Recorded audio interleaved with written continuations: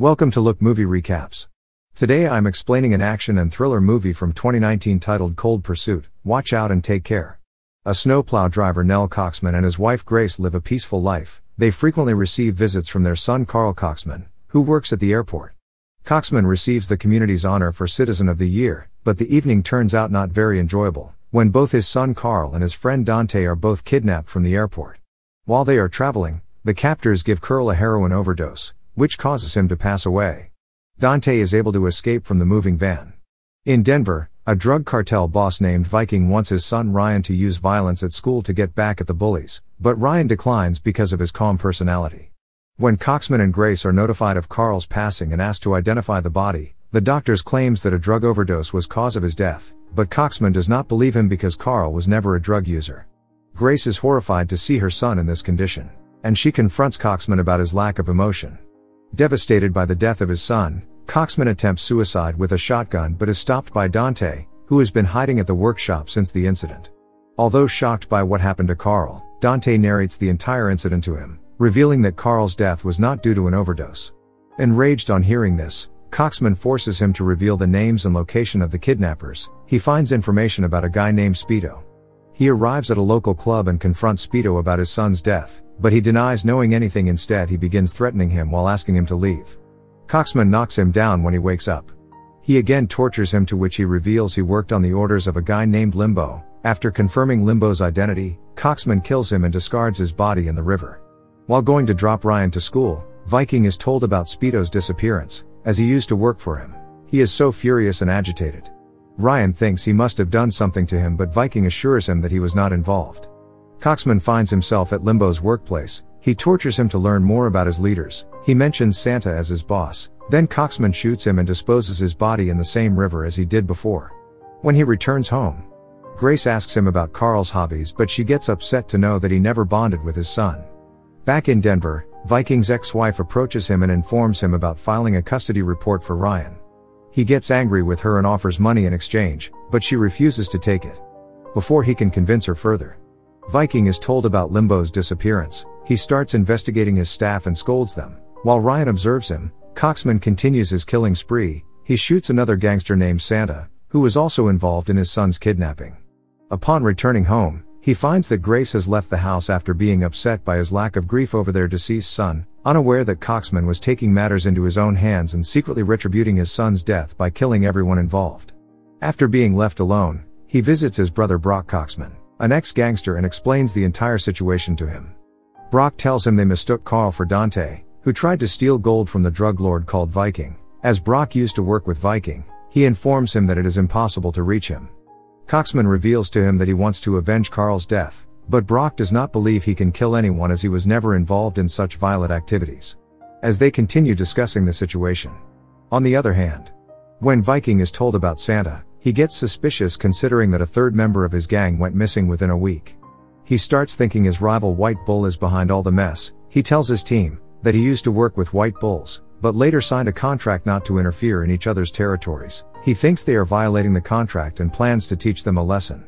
Upon his orders, his men kidnap a guy from the opposite gang and torture him to get the information, as he does not disclose anything. The Viking gets angry about it and shoots him without knowing that he is the only son of his rival White Bull. Police detectives Kim Dash and her partner also receive information about the murder and think it's the beginning of a turf war between two gangs that can destroy the peace of the town, although Kim's partner seems hesitant to begin the investigation. Kim urges him that they should do something to eliminate the upcoming threat. We shift the scenes back to Brock's house. He tells Coxman that Viking's real name is Trevor Calcody, and if he wants to kill him, he needs to hire a professional assassin. He tells him about a guy named Eskimo and advises him to pay him up front, and he will do it for him upon his suggestion. Coxman contacts Eskimo and invites him to town. While showing him the room in a local hotel, he offers him half of the agreed amount, but the Eskimo thinks of him as a police officer and starts arguing with him, but he satisfies him by proving his identity. The Eskimo gets the agreed money from him, but he betrays him, and he also goes to Viking demanding the same amount, to sell him information that someone is trying to get him killed. Viking transfers the required money into his account, and he reveals Coxman wants him dead.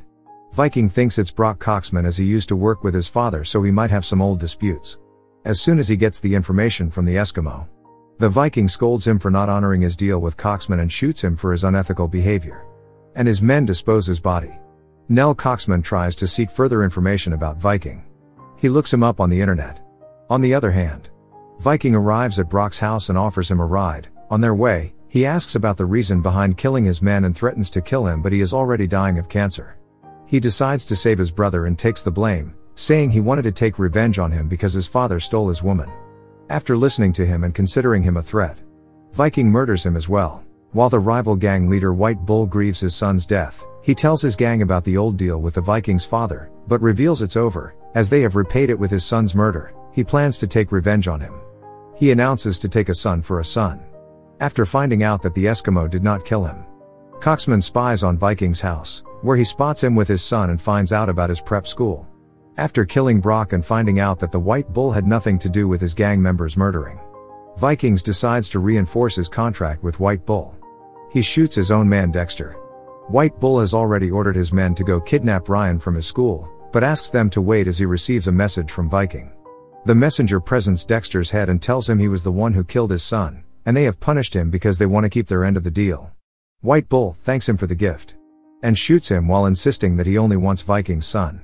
In the meantime, Kim receives information about Carl's death, which was due to an overdose, and that he used to work with Dante at the Kyoto airport. She visits Coxman and shares her concern.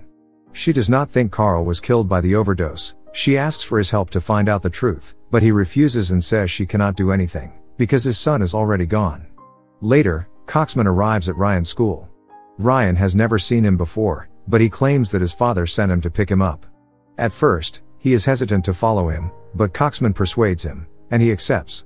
Men from White Bull chase him after spotting him outside the school, but he manages to bring Ryan safe at his home. Viking receives the information about his son's disappearance, before he can do anything to find him. His wife shows up again and starts arguing with him for taking Ryan without his permission. He tells her about Ryan's abduction but assures her that someone will call in with his demands for ransom, and he will get him free. On the other hand, White Bull's men receive a text message on Dexter's phone from one of his gang members informing him that they will be staying at a hotel soon. They find him and murder him too. White Bull and his team arrive at a ski resort in Kyoto to keep an eye on Viking and his gang. While Coxman arrives at his house with Ryan, he offers to prepare lunch for him. Ryan asks about his family, but he tells him he does not have one. He treats him well, and offers him to sleep in Carl's room. After accepting that he had a son, but he does not live with him anymore, he even reads him a story and offers to give him a ride on his snowplow, and apparently Ryan has Stockholm Syndrome. While waiting for their next mission, the gang members enjoy their time at the resort, but White Bull misses his son and reassures himself to take revenge back in Denver. Viking men bring in a school janitor who reveals Coxman took Ryan. Viking realizes he misunderstood the names and it wasn't Brock, but someone else is trying to mess with him. Coxman calls Viking and asks him to come over alone and get his son back. Viking assures him that him and his team are already on their way.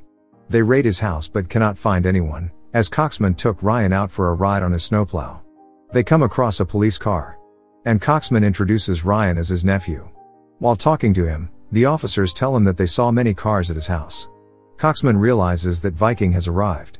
While searching his house, they find Coxman's company picture and decide to go there to find Ryan.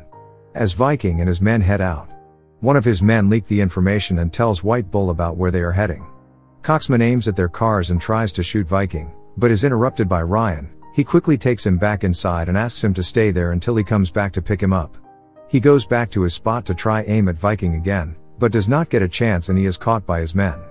They take him to Viking. He starts questioning him about Ryan, but before Coxman can tell him anything, White Bull and the gang arrive and begin shooting. A fight emerges between the rival groups.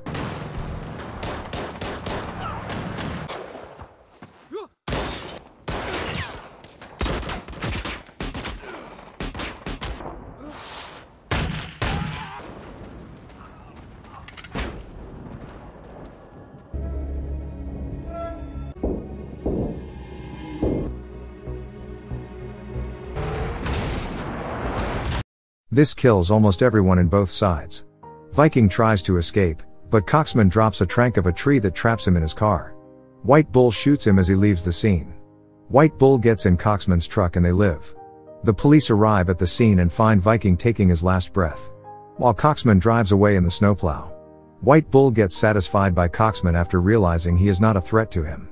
He puts his gun down, and they drive away. The last remaining gang member on a parachute accidentally comes in front of them and gets killed by the plow. The film ends. Thank you for watching. Subscribe for more videos and turn on notifications. Have a great day.